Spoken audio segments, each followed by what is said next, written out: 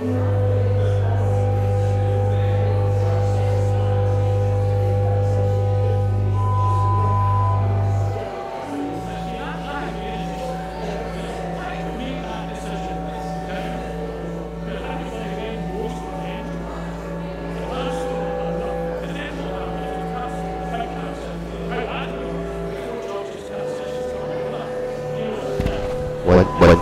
two.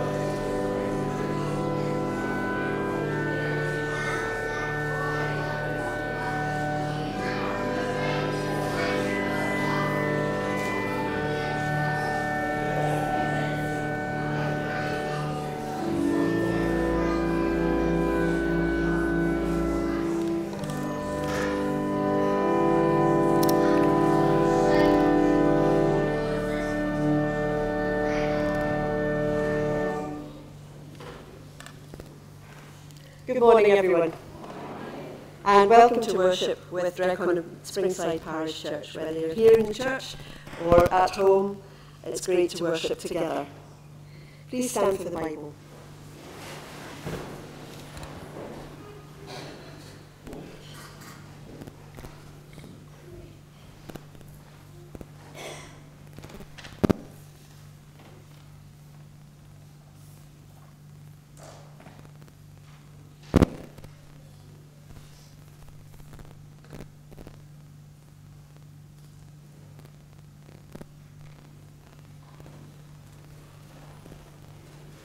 Thank you.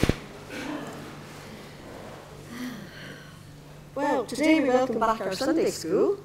After your great prize giving last week, it's lovely to see you back again. We've missed you so much, so it's really lovely to have you with us. Last week we had the congregational vote, and I'm going to read you the results of that.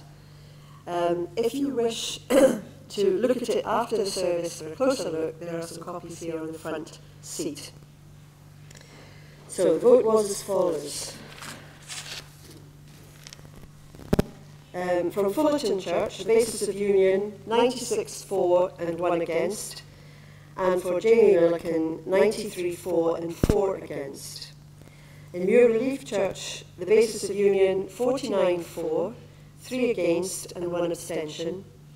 And for the Reverend Neil Urquhart, 39 for, 12 against and 2 abstentions.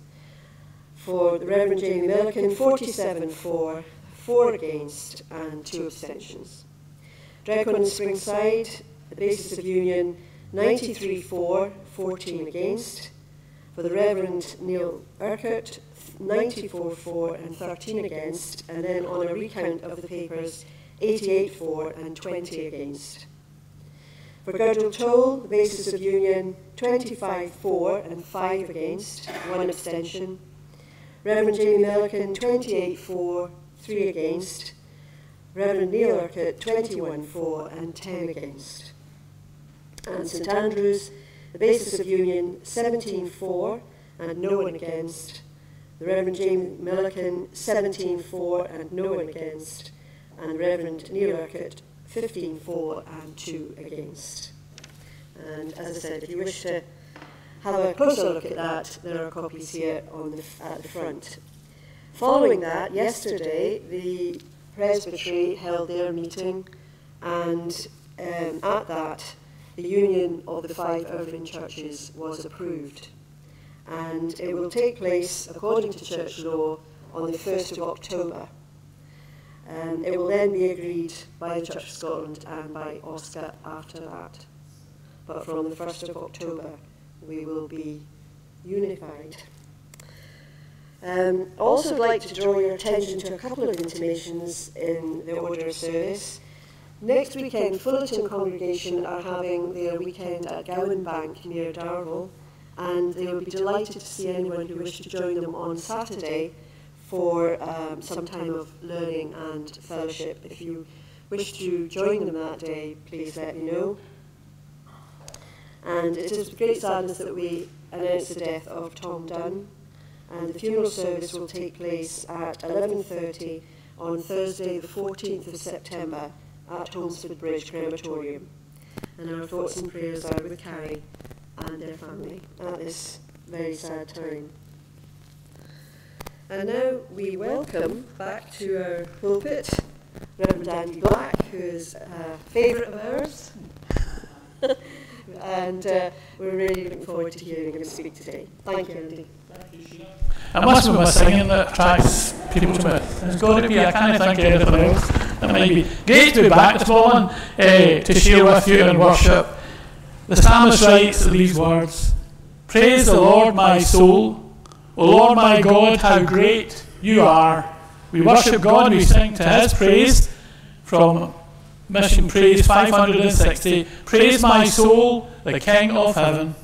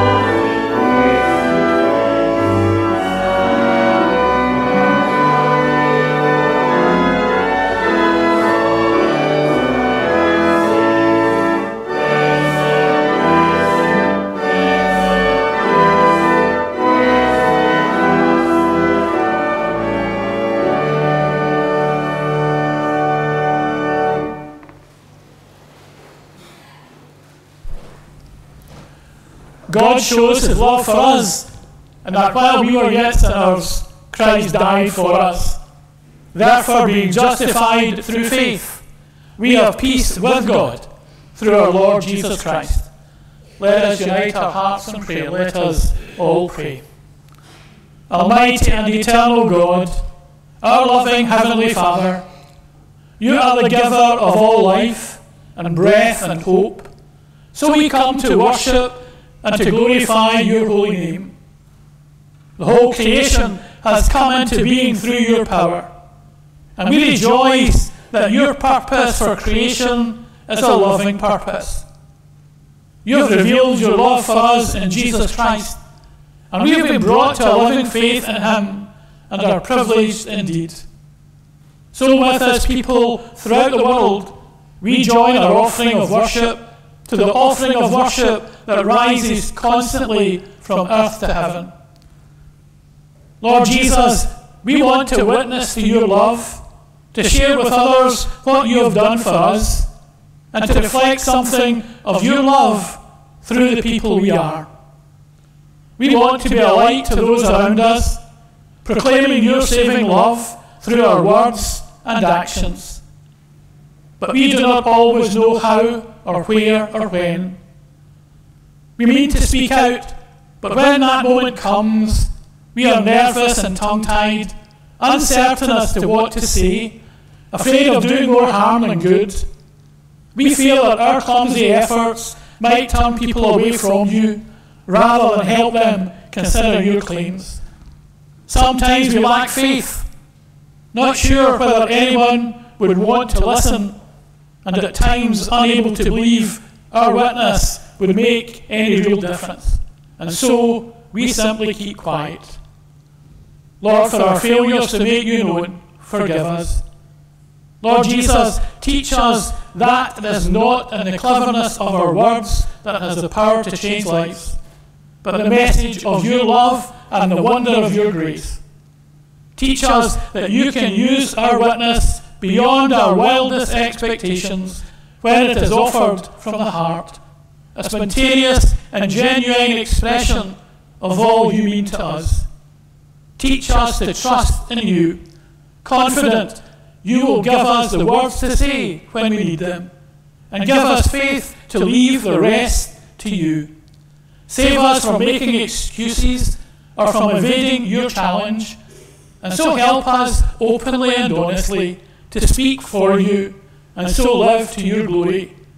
In your name we pray, and hear us now as we further pray in the words you taught us, saying together, Our Father, which art in heaven, hallowed be thy name. Thy kingdom come. Thy will be done on earth as it is in heaven. Give us this day our daily bread, and forgive us our debts as we forgive our debtors. And lead us not into temptation, but deliver us from evil. For thine is the kingdom, the power, and the glory forever. Amen. So how is everybody this morning? You certainly don't sound it, I'll tell you that. How are you guys? How many folk are back at school? Are you glad to be back at school? No. One honest soul in the place, or one honest soul. So, but it's not too bad, is it? Is it rubbish? What's rubbish about it? Too much work. What would you like to happen then? What would you like to be able to do at school when you go in the morning?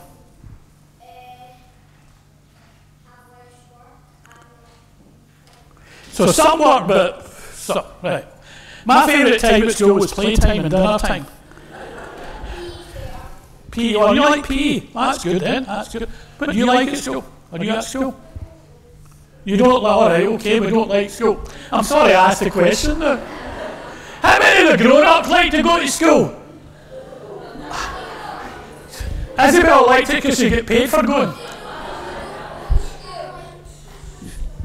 Right. So I'm sure school, you like school. Not maybe all the time, but school's a good place to go to. Because when we go to school, we learn new things, don't we? We learn new things. And this morning, I'm really thinking about how we learn new things. How many folk have ever been at a quiz? How many adults have sat exams? How many adults passed their exams? Well, I'm glad to hear it. I know I'm not going into Latin again. Forget that. So asking questions is really important. How many folk at quizzes? Television is full of all sorts of quizzes during the week. How many folk watch The Chase? Right, okay. Pointless? Right. How many folk watch Terrible? No? Right. There's a music one on a Saturday night. I can never remember it. It's like Name That Tune, where they play a bit of music and the contestants have got to name the tune, but it's all modern stuff, which is absolute rubbish. I don't get it at all. Bring back the 60s, that's what I say. So asking questions is really, really important. And sometimes questions enable us to understand things better. Sometimes questions baffle us. How many folk do crosswords? I know why it's called crosswords. Because I used quite a few when I'm trying. They'll give you really stupid clues and you've got to find the answer. And that sometimes is quite difficult. So asking questions is really important. This morning, I'm going to talk about a man from the Old Testament, a man with the name of Job. And Job had a really hard time. So sometimes questions are good, it makes us understand things. And sometimes when we're going through difficult times, hard times, we ask all sorts of questions. And Job was going through a really, really hard time. He was having a really difficult time.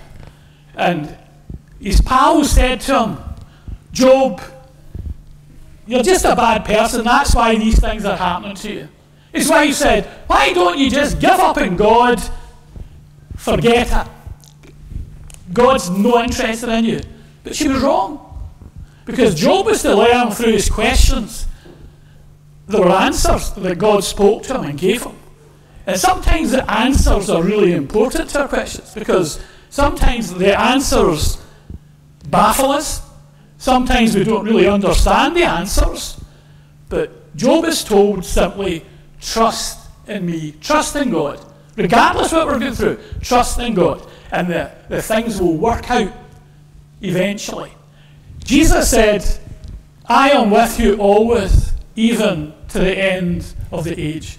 So Jesus promises us to be with us through every experience of our life, no matter what we're called to face, whether it's good times or bad times, difficult times. We have the promise that Jesus will walk that road with us. And while the answers might sometimes hurt us and sometimes baffle us, we have the assurance that Jesus is going to be with us all the time. And I would hope this morning that we will rejoice in the knowledge that as we go through life, as we walk through the road of life, Jesus promises to be with us, and we can turn to him at any time and seek his help and strength to cope. And we're going to sing one more step along the world I go. Yeah.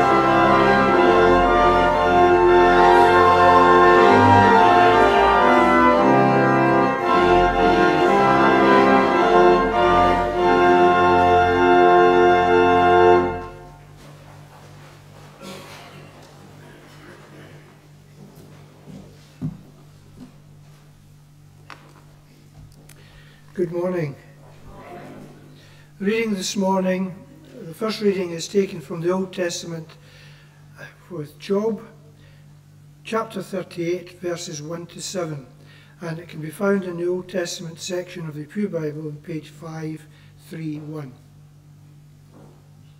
Then out of the storm the Lord spoke to Job. Who are you to question my wisdom with your ignorant, empty words? Now stand up straight and answer the questions I ask you. Were you there when I made the world? If you know so much, tell me about it. Who decided how large it would be? Who stretched the measuring line over it? Do you know all the answers? What holds up the pillars that support the earth? Who laid the cornerstones of the world? In the dawn of that day, the stars sang together, and the heavenly beings shouted for joy. The second reading this morning is taken from the New Testament, Luke chapter 20, verses 1 to 8. To be found in the New Testament section of the Pew Bible, page 106. One day when Jesus was in the temple, teaching the people and preaching the good news, the chief priests and the teachers of the law together with the elders came and said to him, "Tell us, what right do you have to do these things? Who gave you such right?" Jesus answered them, "Now let me ask you a question. Tell me, did John's right to baptize come from God or from human beings?" They started to argue amongst themselves, "What shall we say? If we say from God, he will say, 'Why then did you not believe John?' But if we say from human beings, this whole crowd here will stone us because they are convinced that John was a prophet." So they answered, "We don't know where it came from."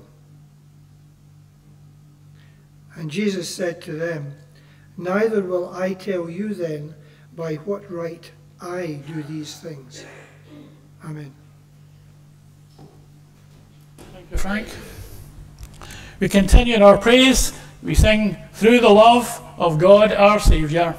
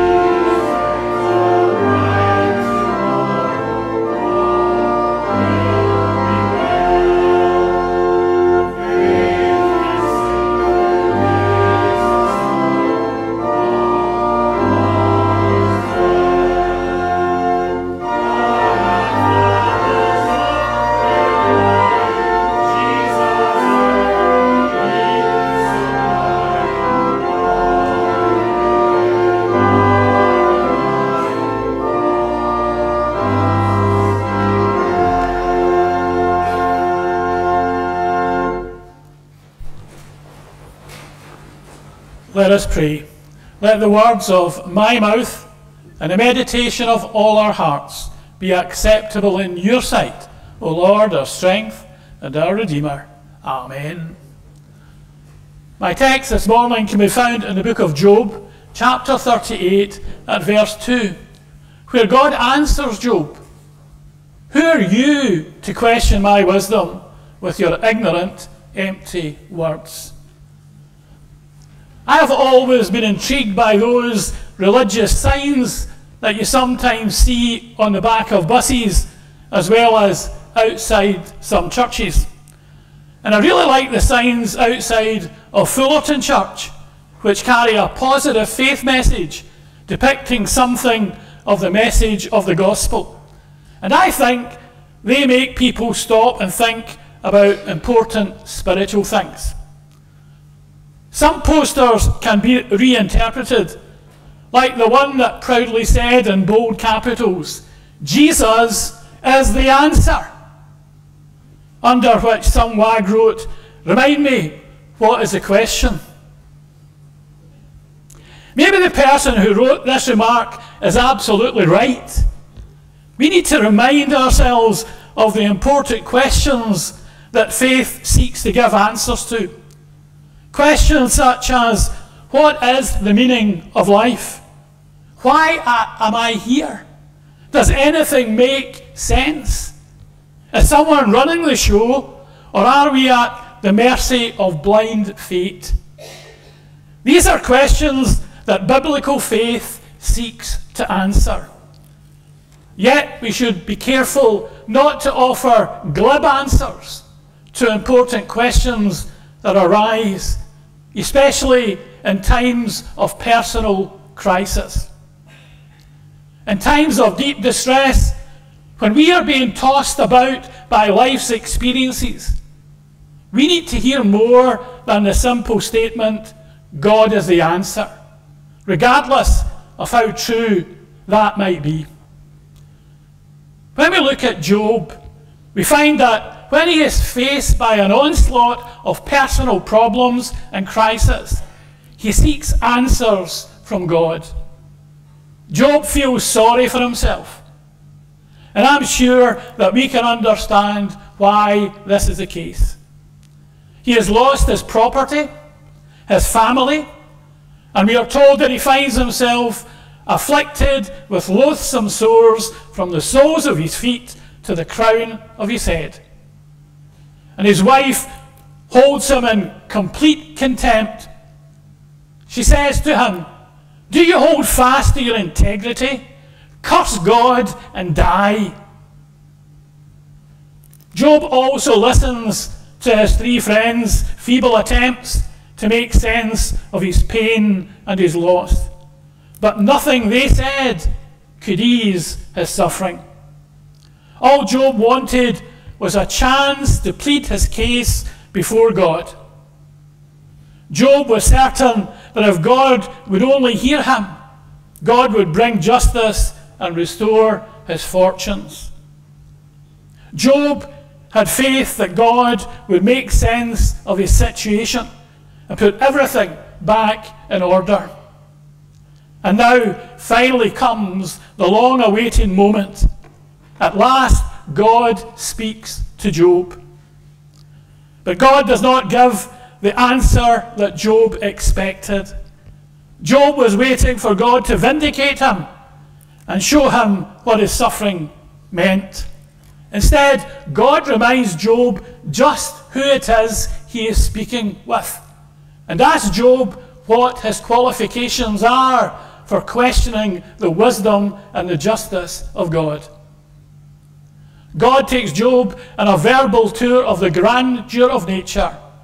God asks him, "Where were you when I laid the foundation of the earth? Tell me if you have understanding.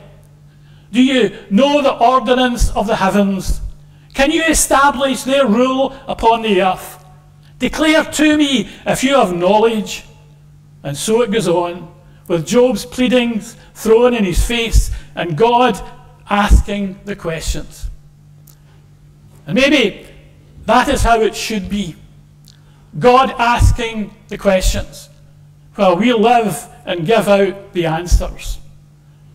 When we read the Bible, we soon realise that it leans towards God's initiative and our response. We hear God ask in Genesis, "Adam, where are you?" Then we hear God's words of challenge to Moses amid his people suffering in Egypt. "Will you lead my people?" Or again, Isaiah, as he faced the majesty of God, understands his calling to be a prophet and this question asked by God, "Who will go? Whom shall I send?" And then to Job he says, "Brace yourself, stand with courage, and I will question you." We should learn from Job's experience. Earlier in the story, Job had been talking as if he knew exactly how God should run the world. His sense of integrity had been the basis of his presumptuous claim that God should somehow have treated him much, much better. He was outraged that he could not square the belief of his innocence with all the terrible things that had happened to him. So Job dared to challenge and judge his Creator. Job, for whatever reason, forgot that as a creature, he should acknowledge and glorify the Creator at all times. Now, asking God questions is not wrong. However, the way we ask them might well be. Simply put, if we ask the wrong questions, we will get the wrong answers. The Pharisees often confronted Jesus and asked the wrong questions. We read earlier of how they asked questions regarding his authority in order to undermine him. And Jesus responds by asking them a question regarding John's right to baptize, a question they could never answer. They were to realize that their efforts to demand answers from Jesus was futile. And Job learned the same lesson regarding making demands on God. We cannot come before God and make demands. We need to remind ourselves of just who we are, a fallen, sinful humanity. And we need to remind ourselves who it is that we are questioning. It is the Creator God, the one who alone is holy and righteous. We cannot come before him and demand our rights, simply because before him we don't have any rights. We can only come before him because of his mercy, his grace, and his love. You see, we should always be mindful of just who we are dealing with when we ask God questions. Yes, it can be challenging to ask God questions, because if we look for answers, we in turn get questions from him. Or maybe we should see this challenge in a very positive way, because when God asks us his questions of challenge, it may lead us into new, exciting adventures like Moses and Isaiah. While being asked questions by God may open up ways for new service, most of us, including myself, feel just a tad uncomfortable with the thought of having to answer God in this way. I think most of us would prefer a religion that poses fewer problems and prescribes more cures. A religion that solves the riddles of life without impinging on our comfortable lifestyle. Like that poster which stated, "Jesus is the answer." We are much more comfortable with the idea of us having a God that concentrates in giving the answers and not asking questions. The Christian faith believes that God, through Jesus Christ, has revealed himself in such a way that we can discover the truth about his nature and his purpose for humankind, as well as his purpose for the world. While in the person of Jesus, we can glimpse truths that are eternal and which upon our salvation totally depends. For example, when Jesus claims to be the way, the truth, and the life. There is no other way to the Father except through me. He is making it clear that only through a relationship with him can we begin to know God in a personal and intimate way. And as such, Jesus gives us the answers to the question posed by the rich young ruler, along with many through the ages who ask, how can I receive eternal life? Who are you to question my wisdom with your ignorant, empty words? When we stand in awe of the majesty of God, it seems all the more remarkable that God should put aside his glory to come among us in the person of Jesus. And God came among us as one of us, not so we can control him, but that we might be drawn closer to him. That we might be drawn into that realm that is far greater than anything we can ever conceive of, into the very presence of Almighty God, into that glory which is beyond human understanding, to which the grandeur of creation points towards. Jesus once said, whoever wants to find their life must first lose it, and whoever loses their life for my sake will find it. Knowing that God is Lord, even in the wilderness, the trackless deserts, the fathomless seas, and the raging storm, means that we can be certain that this same God is also the Lord of the wildest places in our hearts. God did not give Job an answer to his suffering, but God does give our suffering a place, a context, and an assurance that even though we do not understand why, our pain and our sorrow are not and never will be the last word. God holds us through every experience, and nothing can wrench us away from his hand. May we, like Job, come to understand that trusting in God through every experience in the end brings us blessing. Let us pray. Lord, you have given us the amazing privilege to come into your presence through the gift of prayer. Help us never to take your presence for granted. Instead, help us to remember that you are God, the creator and ruler of all, while we are only part of your creation. As we seek to live in fellowship with you, may we experience your peace and power, that we might praise and serve you as we should. And these things we ask in Jesus' precious name. Amen.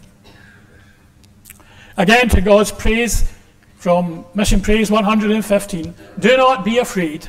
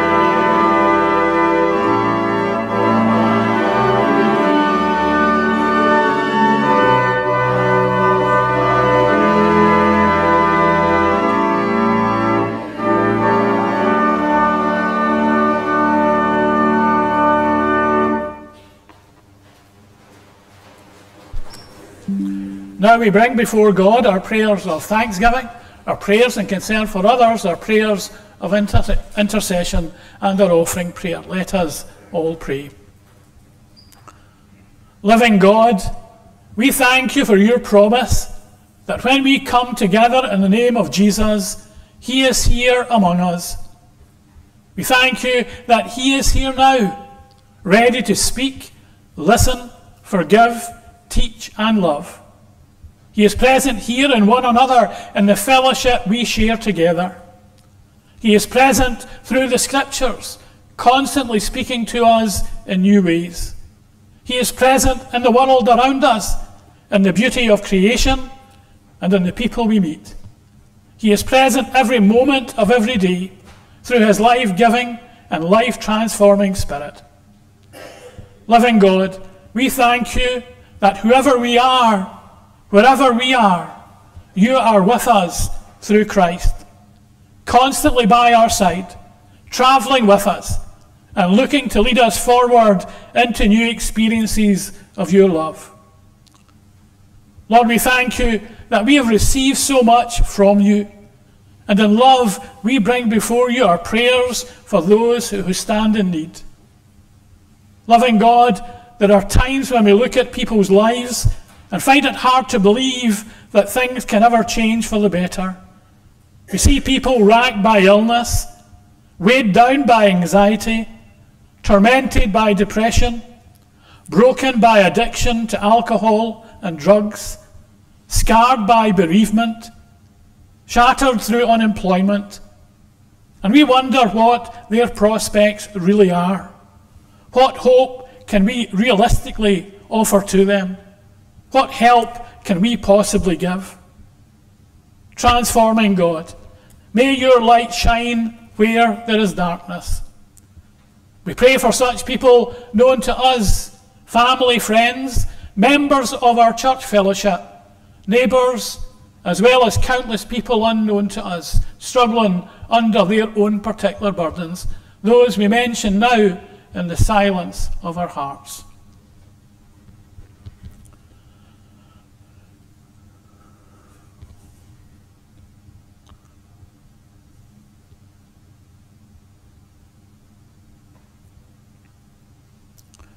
Transforming God, may your light shine where there is darkness. We pray for our world, for those many people who face suffering, injustice, hardship, and even death. Reach out to all who are in despair, all who long for change, but see only hopelessness stretching before them. Touch their lives and bring help, hope, healing, and wholeness. Loving God, it is hard sometimes to believe those around us, still less the world, can ever change for the better. We see countries broken by war, people consumed by hatred, many living in fear, people facing famine, multitudes made homeless by disaster. And we especially remember people in Hawaii and Florida who have suffered natural disasters. Lord, help us to see beneath the surface, recognizing you're at work and that things can change. Help us to see beyond appearances, recognizing you're a God able to transform even the most hopeless of situations. Give to us and to all people the assurance that there is no one and no situation unable to be transformed by your power. Lord God, all that we are and all that we have is your gift to us. Our gifts and prayers and the whole of our lives we offer with gratitude and joy to your service. Through Jesus Christ our Lord. Amen. We close our worship, we turn to 760 in Mission Praise, when we walk with the Lord, trust and obey.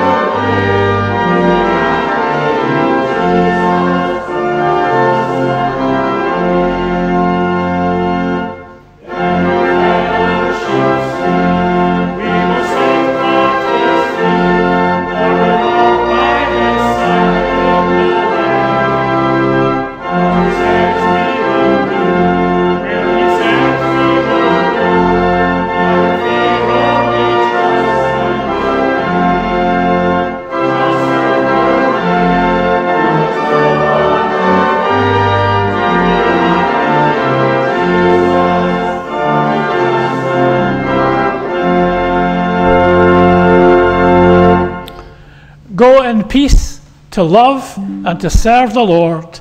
And now may the blessing of God Almighty, the Father, the Son, and the Holy Spirit rest upon and remain with each one of you and all whom you love this day and forevermore.